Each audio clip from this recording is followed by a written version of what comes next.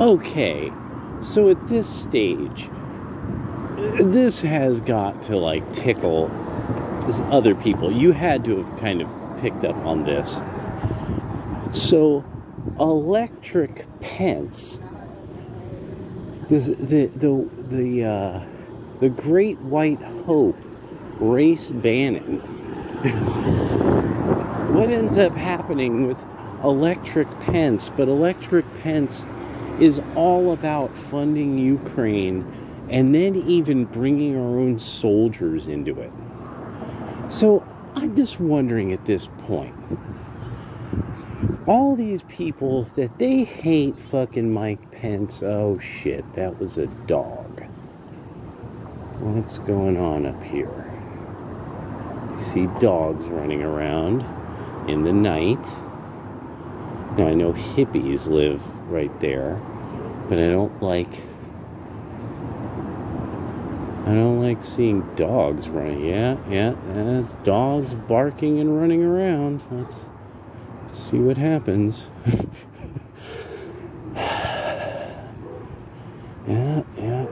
Yeah, somebody's barking at somebody now. Okay, so how much of an irony must it? I mean, just all of these people left of center who think they're sticking it to the Trump people by supporting a neo-Nazi government. There's that one tranny who's like, Slava Ukraine, fuck you guys, you know, and it's like some army transo reject mutoid, and you know the trannies in the military don't have to they have no standards.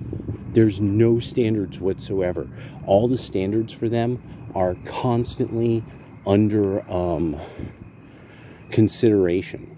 They're trying to figure out what to do with standards for the trainee the trainee guard. So, but I mean that must hurt. All these people who are supporting Ukraine, and then who supports it the most? Mike fucking Pence and Nikki Haley. I mean, that was comedy. That was just magnificent. And that it's like, who did you think would support the effort against Russia? I mean, electric fucking Pence. And all these people now, it's like, who are your friends? Who are you aligned with on this subject? Like, I just love it. It's so good. It's just so good to just know, like, you can't cry because you have too much pride.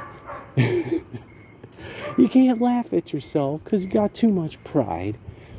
You can't say you're wrong because you got too much pride.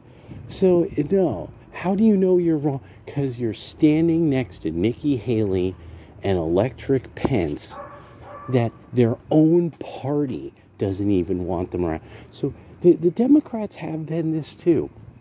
Oh, we stick it to the Trumpsters. But no Democrats wanted Kamala Harris and no Democrats wanted Joe Biden. They were like two of the least popular candidates. So I just love now that completely unpopular candidates that could not possibly be actually elected popularly are now who the pro-Ukraine crowd has to stand with. That's magnificent. I mean, there's felted, but this is tabled.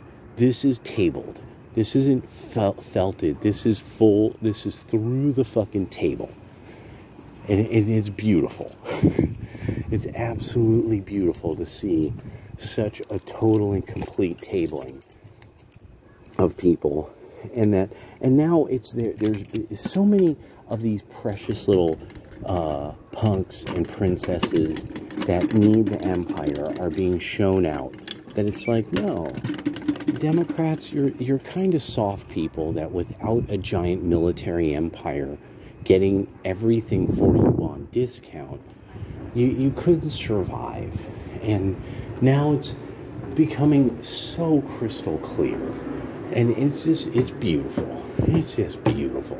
But that just got me. I'm like, So is there really somebody on the Democratic side who has to sit there and be like, yeah, Vivek Ramaswamy totally sucks because he doesn't want to give this weird little Jewish guy who's the front for a neo-Nazi government that literally shelled civilians for years until finally Russia did something about it.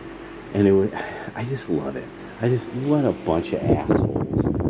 And it's just, the pro-Ukraine asshole.